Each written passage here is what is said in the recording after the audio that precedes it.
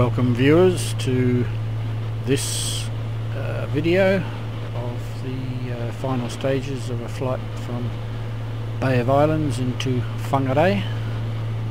A lot of you might recognise Whangarei if I said Whangarei, but in actual fact it is Whangarei in the local language, the Maori way of saying WH, etc. We're just coming in over the Portland cement works, so we're coming in basically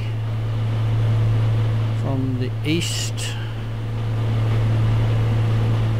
and heading into Whangarei Airport. It's a shocker of a day. It wasn't too bad when we left Bay of Islands, but since then a front has come in and the cloud and the rain is just overtaken.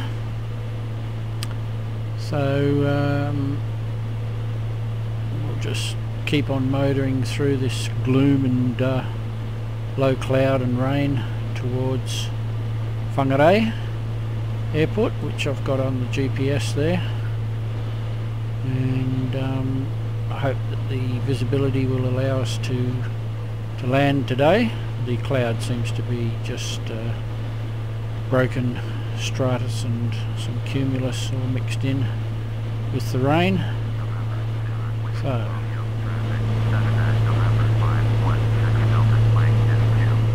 when I can't see the ground, I'm eyes glued to the instruments.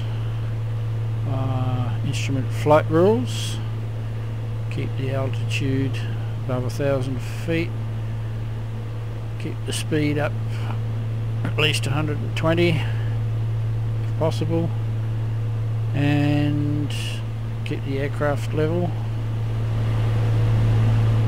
and try not to let the rate of climb or descent exceed 1,500 feet a minute at any point. However, it's so gusty and turbulent today that sometimes we find that the aircraft rises or climbs before we've had even time to react. For instance, there we go, that's over 1,000 feet a minute without an aircraft attitude change. Anyway, luckily just then the cloud broke and we can get a glimpse of country that lies below if we should make a mistake. And experience tells me that the township of Whangarei, the city, is just ahead, and if the cloud breaks then we'll get to see it. Just hold that attitude and wait for the... We're still coming down at 500 feet a minute, but it's okay because we've got a bit of altitude in reserve. And there we are, there's Whangarei, bits of it.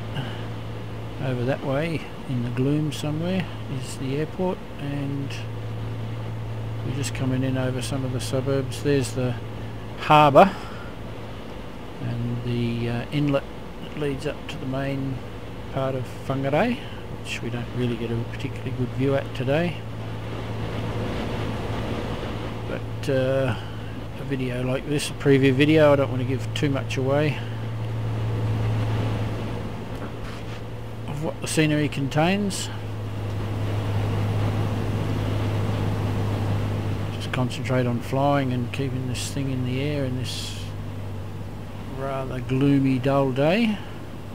So there's the main part of Whangarei up there. Okay, so we are on downwind. A little bit longer. We must be nearly a beam. Yeah, we've gone past a beam, the airstrip, so soon we'll be able to turn base.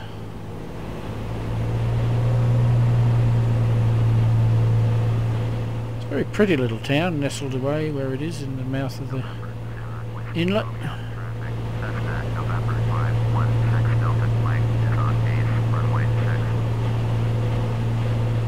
Luckily visibility is holding quite good at the moment.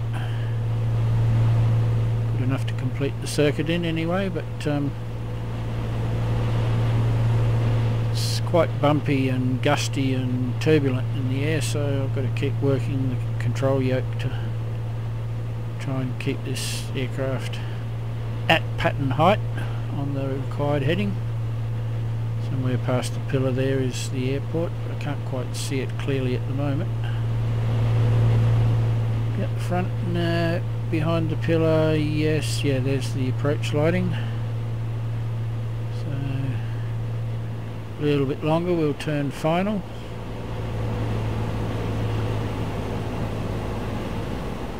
,000 feet exactly, perfect pattern height, and we can start turning final here and see how we're lined up.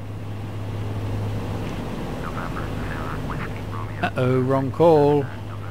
Try again.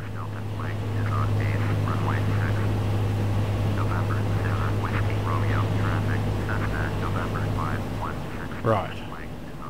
So that disrupted me a bit, and I realised that I've gone past the centre line of the runway, so we'll have to come back to line up again, which is no big deal.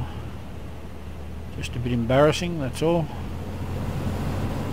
How atmospheric is the view out there today? Just absolutely sodden with rain.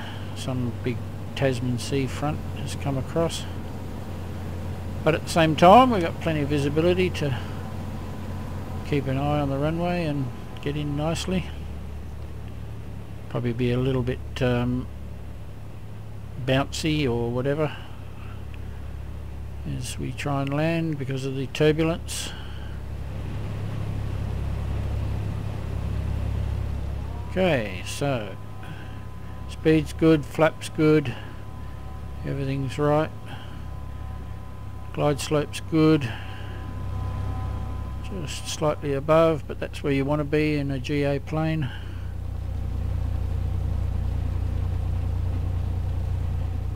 Keep just a little bit of power on. Oh, you see that gust just there, and getting a little bit of wind shear towards the ground. Hold the nose up, speed bleeds off, and yeah, there's the stall, and oh well, not too bad. Could have been worse. Right, we'll go and taxi in and see if we can find an umbrella. So Whangarei services most of Northland from near Waipu, Dargaville, all those areas. Not to mention the town itself. It's a very pretty part of New Zealand with the Bay of Islands not far up the road, Tutukaka, the Poor Knights, other tourist attractions, and the local airport flying club does offer joy flights in a Technam, I believe, and very, very pretty scenery. Probably on a nice sunny day it would look even better than it does today, but there's something about the rainy north that sort of suits with the Scottish heritage of a lot of the population that ended up in this part of New Zealand.